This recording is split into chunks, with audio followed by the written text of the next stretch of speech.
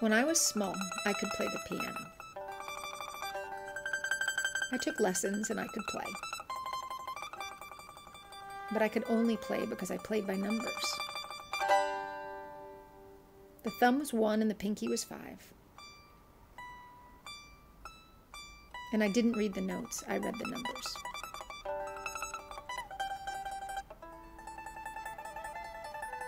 When I first started learning Mandarin, my freshman year of college, 25 years ago, I was frightened that I would never succeed. When I thought about learning the language of music and faced learning Chinese, I feared that my speaking and hearing and understanding was just an illusion, and that I was somehow only reading the numbers.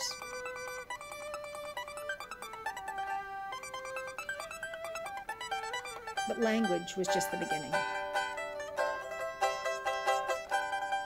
I think of the years it took for me to become remotely comfortable at a Chinese banquet, and the additional years that it took for the banquets to be something I genuinely enjoyed. I think about how, as a student on the streets of Beijing,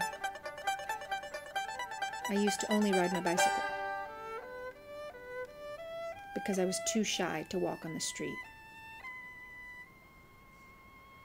and be stared at by people. Each path I tread was hailed with calls of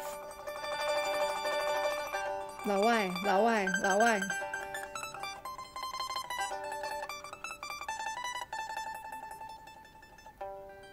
I know now, for the first time,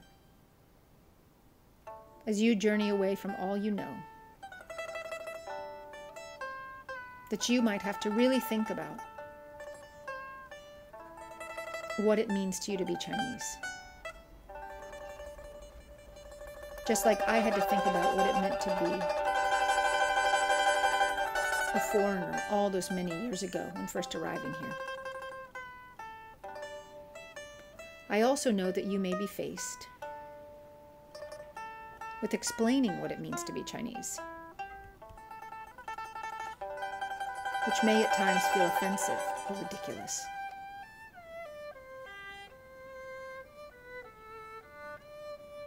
When I think about the pioneers that came before you,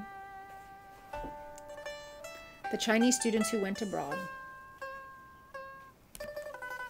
with no one familiar to support them, to dine with them, to laugh at comfortable jokes with them, it gives me some solace that you may not be as lonely as they might have been.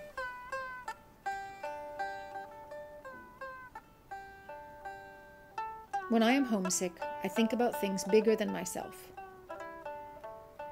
I think about why I chose to live in Shanghai with education as my profession, even though it separates me with immense physical and intellectual distance from many of those I love.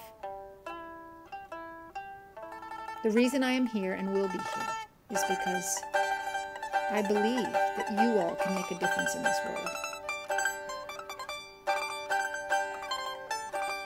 I believe that you have the tenacity, creativity, intelligence, and heart to shape the direction of the world, I hope, for the better. At the least, I am contributing to your worldview, and hope that perhaps answering questions about yourselves abroad will be easier due to having teachers now from cultures different to your own. Today is a day like any other at Qibao Dwight. Exams ahead, field regaining fertility, and sleep past due. But today, class of 2019, you sit with us all together for the last time. Look around. This is our community, and it is small when compared with what lies ahead.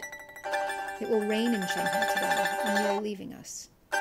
We will see you again. 再见.